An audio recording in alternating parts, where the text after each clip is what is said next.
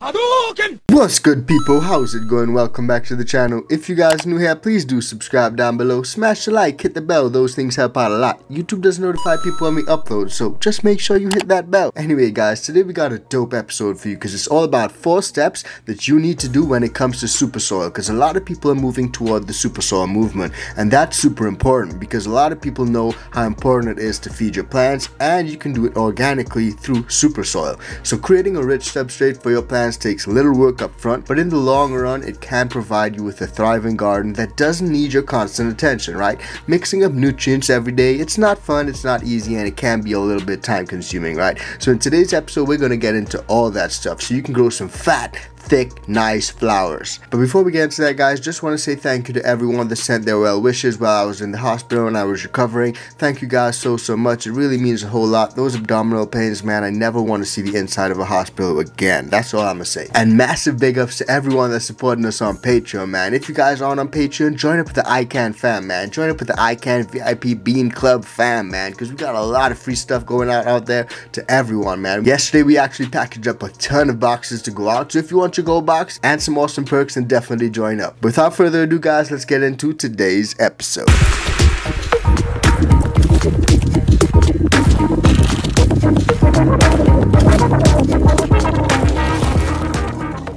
Yes guys, now there are 2 ways that you can feed your plants. You could either feed your plants or you can build your soil. You can buy bottles of fertilizer with cool labels that look friggin' cool and you mix up that nutrient solution for your plants, or you can build a healthy soil that will feed your plants every single time you water. Now both ways work and there are pros and cons to each method. So in today's episode I'm going to break all that down. Now I'm sure a lot of you guys have started at the bottle or at least used the bottle at some point in your life. Now bottle fertilizers can be expensive and you usually have to end up investing in an entire line of nutrients that needs to be purchased again and again and again. You literally got to take the time to measure and mix them properly every single feed, otherwise your ppm and pH can go out of whack. Now those fertilizers are usually full of salt, so you'll need to flush your plants on a regular basis. At least that's what some growers do sometimes. Now I know flushing is super controversial, we're not going to get into it today, so let's stick to what we came here for. Now all in all, bottle fertilizers do a great job, but they also create a lot more work throughout your garden's life, right? But when you build up your soil, on the other hand, you put in the work up front to create a rich substrate that can sustain your plants through the entire life cycle, and then all you gotta do is water. No mixing nutrients, no worrying about pH or ppm levels, and no flushing. Perfect. You heard that right. So this super soil stuff, Matt, how do I get into the super soil? What exactly is the super soil? Well, I'm gonna take you back to 2009. Probably the most well-known and effective soil for your plants first popped up around then. It was back then that the late Subcool, RIP to Subcool, a famous breeder and enthusiast, released a super soil recipe in an issue of High Times. The recipe quickly took off with hobby growers, and the results were friggin' undeniable, man. Mwah, fantastic results. Now since then there have been a variety of super soil recipes floating around and passed between growers. A lot of growers add their own spins to it, but the general idea behind creating your own super soil is to add enough quality amendments to a soil base to feed your plants throughout their life cycle. Then compost the mixture for up to 6 months to a year before using it in your garden. This way the soil and amendments have a chance to break down so that the nutrients are readily available to your plants. The soil will feed your plants exactly what they need without you having to worry about adding more nutrients or adjusting pH.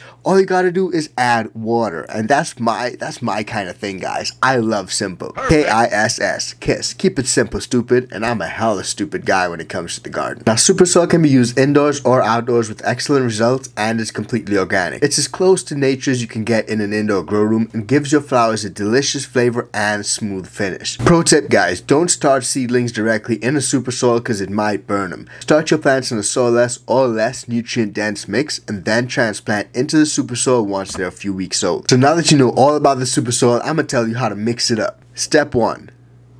You gotta mix your base. When building a super soil, you need to start with a base soil. You can buy bags of organic potting mix or you can make your own. The ingredients and the nutrient profile of your base mix will determine which amendments and how much of them you need to add next. If you're making your own soil base, it may be worth getting it tested at a soil lab so you know exactly what's in that nutrient profile and you can choose your amendments accordingly. Now there are many different soil recipes out there, but a general rule of thumb is to mix 1 or 2 parts compost, 1 part coco coir or peat moss, and 1 part perlite. I'm a huge fan of perlite and I've just started using coco a whole lot more. Make sure to mix them up thoroughly. You can use a tarpaulin or a kiddie pool. Those make great containers for mixing soil. This combination gives you a fluffy rich base to build upon, and you can really get in there and mix it all up and get in there nice. Now step 2, you gotta add amendments. When you feed your plants from a bottle, you need to mix specific ratios of NPK during different stages of development.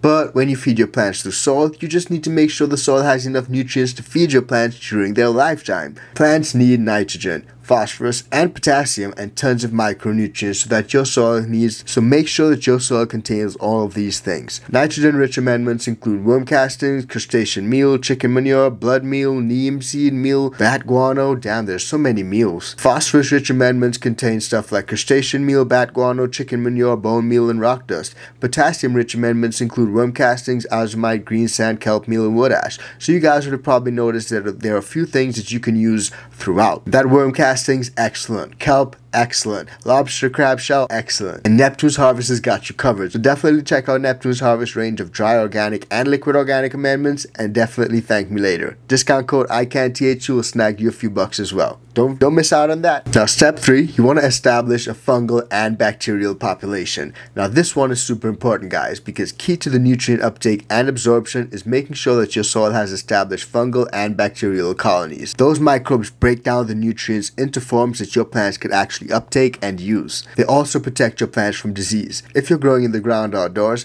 beneficial fungi will create an underground network with all sorts of telephone conversations going on with each other. I'm just joking about the telephone conversations, guys. But that underground network will bring nutrients to your plants from miles away. I'm talking super far. Lots of those organic amendments that I've listed earlier will help with this, such as the compost, worm castings, bat guano, kelp, and the crab and lobster shell. Now you can also grab mycorrhizal inoculants. I love using Dino-Myco, and these powders are dormant microbes that are reactivated in the soil when watered. The sooner that you establish these mycorrhizal colonies, the larger they will become and the more helpful they will be towards your plants. And huge shout out to Dino-Myco. We're actually going to be out of the Emerald Cup, kicking it with them at the booth, so come check us if you're going to be down there, man. Now step 4, compost. Now this one is not always necessary, but it can be super helpful in terms of a great step to use. Once your soil is mixed thoroughly, you can add some water and let it sit and bake in the sun for a couple months. Some people don't got that time, I know, but hear me out.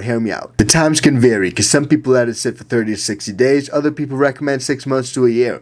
Basically, the longer you let it sit, the more it'll break down, and the more available the nutrients will be to your plants. So if you have the time, just let it sit for a bit. You can put your super soil in a clean garbage can with a lid and let them sit outside in a sunny location. Add enough water so that your soil is moist but not wet, because that will help to activate the microbes, but if it's dry, it will dry them out. If it's wet, that can cause issues as well. Be sure not to use water that has chlorine in it, which is common in city water. That will kill your microbes and totally defeat the purpose of making your own soil. If you're on city water, you can set a bucket of water out overnight and let the chlorine evaporate before using it. Trust me, I do that all the time, but it helps. Now drop it in the comments down below and let me know if you do the composting part or if you just mix up your super soil and let the plants run. Personally, I've done it both ways and I've had good results with both ways. Now if you're looking for a great way to lighten up your gardening workload and grow organically, then building your super soil might be right for you. You can create your own super soil that will grow healthy, flavorful, potent, nice, beautiful flowers. And all you gotta do is add water, dude. Amazing, isn't it? So smash the like button for that, and don't forget to hit that bell. But wait, first. This video is brought to you by Mars Hydro, where they have a variety of grow lights and grow tents for growers of all experience levels. Whether you're a small home grower or setting up a slightly bigger commercial operation, they have the tents and lights for you. They have tents for every space and need, including the new 2-in-1 tents. And they also have a wide variety of lights to choose from, including full spectrum LED and the new detachable FCE series. Links to all of the products that we use on this channel, including the Mars Hydro grow lights, are in the description below. Be sure to use the links below to support the ICANTHC channel. You can also save a few bucks on the Mars Hydro website by using the code ICANTHC at checkout for store-wide savings. Don't forget to use the code and save yourself a few bucks. Now, back to the video. Check out this video right here and this video right here, and we'll see you on the next one. Peace, fam.